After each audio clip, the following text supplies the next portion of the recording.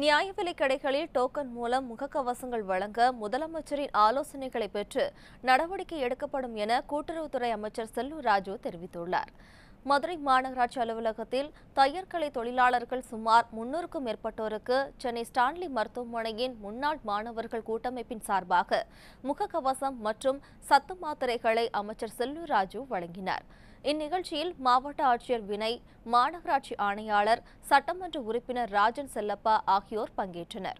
தொடர்ந்து செய்தியாளர்களிடம் பேசிய அமைச்சர், ஊரடங்கு உத்தரவில் தளர்வு அளிக்கப்பட்டதால் மக்கள் முறையாக பாதுகாப்பு வழிமுறைகளை பின்பற்றவில்லை என கூறுவது தவறு எனவும், அதற்காக அரசு சார்பில் பல்வேறு கட்ட நடவடிக்கைகள் எடுக்கப்பட்டு வருவதாகவும் தெரிவித்தார். ஆலயங்கள்லாம் இப்படி அடைச்சி போடலாமா அப்படின்றீங்க. இப்போ அதே மாதிரி மீன் கடையெல்லாம் கூட்டம் கூடுதுன்றீங்க. அதான் நம்ம மாவட்ட ஆட்சித்தலைவர் அதுக்கு ஞாயிற்றுக்கிழமை விடுமுறை விட்டார். உடனே பத்திரிகையெல்லாம் இந்த மாதிரி ஞாயிற்றுக்கிழமை மீன் கடை, இறைச்சி கடையெல்லாம் பூட்டியாச்சுன்றீங்க. நம்ம சோசியல் ரெஸ்பான்சிபிள் நமக்கு இருக்குது. மக்களுடைய நலன் காக்கணும். எல்லாருக்குமே அரசாங்கம் மட்டும் அரசாங்க அதிகாரி மட்டும் அப்படின்னு நீங்கள் பார்க்கக்கூடாது. எல்லாருக்கும் அந்த ரெஸ்பான்சிபிலிட்டி மக்களுக்கும் இருக்குது, நமக்கும் இருக்குது, எல்லாருக்கும் இருக்குது. ரேஷன் கடை மூலமாக தான் கொடுக்குறோம். என்னங்க இப்போ அறிவிச்சிருக்காங்க.